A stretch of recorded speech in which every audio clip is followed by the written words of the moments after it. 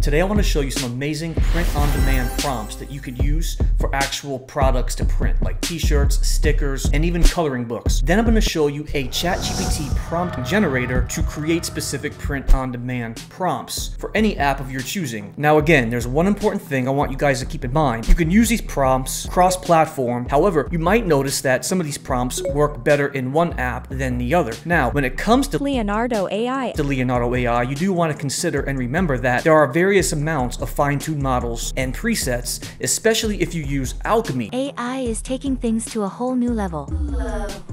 You want to test these prompts out and try them with all of the different fine-tuned models and presets, because I found that what might not look good in one fine-tuned model looks good and great in another. And then also, mix in some of your own keywords, replace whatever I have with your own, and that way you'll get that exact prompt design you're looking for. And then for a lot more prompt ideas and prompt idea help, there'll also be a link in my description that will take you to this page right here, and it's going to have a ton of copy and paste ready prompts that you could use. Just open up these individual drop boxes and you can use them however you want. Okay, so let's go ahead and get right to it. Let's go over here to my Airtable database, and we're going to actually click on the first prompt, and now this one is actually going to be the ChatGPT print-on-demand prompt generator. So the very first one, it's a very simple prompt, but it didn't really work out quite well, and I'll show you why, especially if we want to utilize this prompt for both Leonardo AI and Midjourney. So look, you are an expert prompt engineer. Write some prompts to generate designs for cool graphic t-shirts. Pretty cool. It gave us some cool ideas and cool designs we can actually use. But here's the thing. I'll show you after this one some tips that are very important to keep in mind and that you'll want to use whether you use Midjourney or Leonardo AI.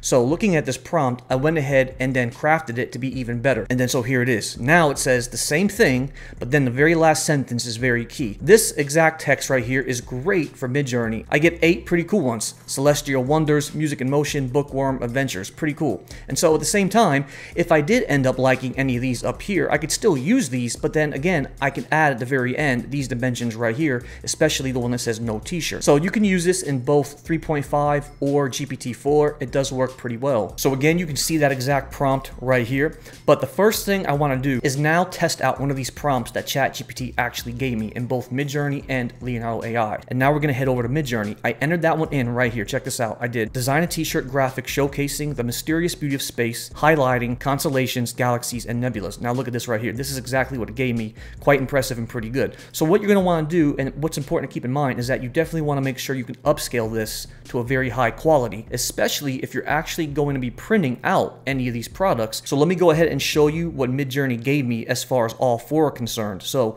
when it comes to all 4 of them, check this out right here. I went ahead and chose the bottom left-hand corner one, but look at this right here. Pretty cool for a t-shirt design. So now what I'll do is I did go ahead and upscale this one right here, and I'll take that same exact prompt and then head over to Leonardo AI and see what that made for us. So over here in Leonardo AI, again, this is pretty good as well. Now this one was made with the Absolute Reality V1.6 and then the Alchemy preset Dynamic. One thing that's very important to keep in mind when it does specifically come to Leonardo AI, you want to make sure that you can utilize the negative keyword feature.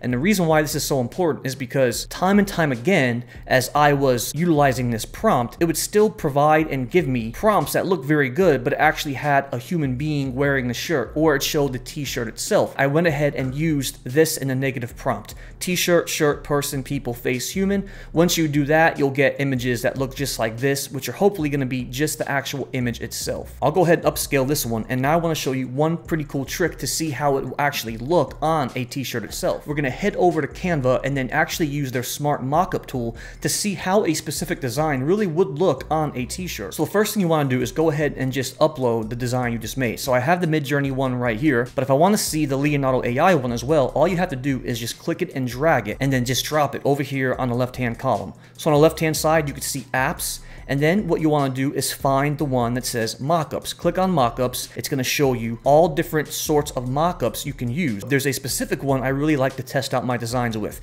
It's going to be the very last one in the bottom right-hand corner right here. The reason why I like this one is because I can actually expand it, and I can actually make this one become a full print design to where it's going to take up most of the whole entire shirt. And once that's there, all you have to do is just go back to your uploads on the left-hand side and then just simply click and drag the image over and on top of this shirt frame. And then there you have it. There is how my design will look right here. Now let's go ahead and then undo this, and let's try the Midjourney one by clicking and dragging over the same exact thing and see how this works out. Now cool, this doesn't look very good at all because it's squared off at the top, and I want it to take over the whole front side of the shirt. So how exactly do we do that? Simple. Click on the actual design right here like I just did, and then over here in the top left hand corner you're going to see this edit button. Click edit, and now on the left hand side you can see that it says image crop, fit or fill. Right now it's set to fit. Just simply click on fill, and now there you have it. Now it designs the whole entire mock-up shirt, and the design is going to take up the whole front end of the shirt perfectly, just like this. Okay, now this is very important. Now let's head back over to the next one I want to give you, and this is going to be a specific tip that's very important to keep in mind. And you can see the creator of this actual tip is Ray Wong on Twitter, and you can find him at prompt_mastery. So pretty cool tip right here. And here's exactly what it says. Sometimes Midjourney will produce images of designs on t-shirts. One way to avoid this is to include the quote no t-shirt text at the end of your prompt. And that's why it's so important in Leonardo AI that you really take advantage of and leverage and use that negative prompt box. Okay, so that's pretty important. The next thing is use phrases like design a t-shirt, t-shirt design, graphic t-shirt to indicate to Midjourney or Leonardo AI that you're looking for something that can go on an actual t-shirt. The great thing about Leonardo AI is that on the left-hand side of the column toolbox, you can actually choose your different dimensions and sizes, and even some of the different fine-tuned models are designed specifically for certain dimensions, and so that's how you would utilize the dimensions in Leonardo AI. Okay, so the next one I want to show you guys is pretty cool. A neon donkey vector t-shirt design, pop culture mashup, hyper detailed illustration. This is pretty cool. Now check this out. So if I go back over into Midjourney, look at this design it made me right here. This is pretty cool as well. This would be perfect for a neon graphic design to print out. And then there you have it. Look at this right here. So I have my design. This mule looks very good right here. Let's go ahead and see what happens if I hit the edit button and then I select it to go to fill. And then there you go. It makes it a little bit bigger. Let me open this up and make this a little bit larger. Now check this out. So maybe this is a future mascot I could use for a t-shirt. So here's another very good useful tip that you might want to use, especially if you haven't had that much luck yet really getting what you're looking for. Utilize these simple keywords at the end of your prompt. Seamless, isolated on pure white black background. Again, seamless, isolated on pure white or black background. So let's go ahead and just copy this little portion right here. And now let's paste in seamless, isolated on pure. Let's go ahead and do white. And I'll just delete the rest where it says white or black. Pure white. And I'll enter background. This looks fantastic. Let me go ahead and open this up, make it larger. And then boom, there you have it. Pretty cool. So what I'm starting to find is that when it comes to t-shirts and print-on-demand products, it looks like that Midjourney does a little bit of a better job. So check out the latest one that Midjourney made for me over here. Design a t-shirt graphic that merges classic art pieces with modern day elements. This is pretty cool too. And so I can open this one up and then I can look at this and say, oh, this might be pretty cool for a t-shirt as well. And now take a look at a few more of these other designs I made in Midjourney as well. Woman with the sunglasses, very nice.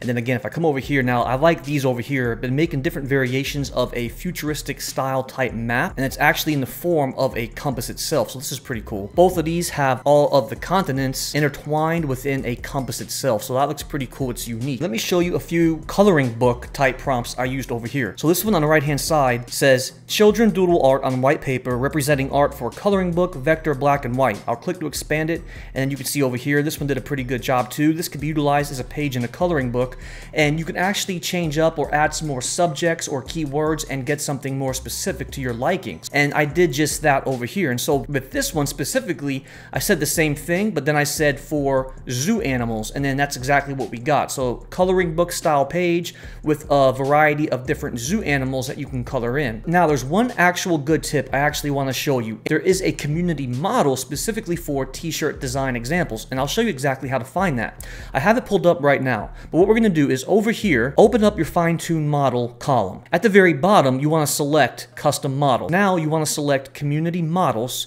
and you have all these other fine-tuned models that other community members have made. Now watch this. Come over here into the search gallery and then just type in shirt. Now you have all of these community models that other people have made to create specifically just that, shirts. shirts. You could see the examples of what other people have made utilizing this shirt right here. This looks fantastic. Now, go back to select custom models, go to community models, and now again, in the search bar, I'm actually going to type in coloring. Now, once I hit the search button, look at this. Now I actually get models that people have specifically made for a coloring book. This one looks very cool, intricate details right here, and then you can see at the very top who the actual creator is. And then you can actually download it, use the same exact prompt, but you can also just generate with this model, and it's called Adult Coloring Books V1. So I can come in here and then hit sticker. Now there are all these for stickers itself. So again, to sum it up, when you're using Midjourney, these prompts work pretty well and you'll get a really direct and clean result. Leonardo AI takes a little bit more work, but then that's where all the customizations in Leonardo AI comes into place, specifically with the dimensions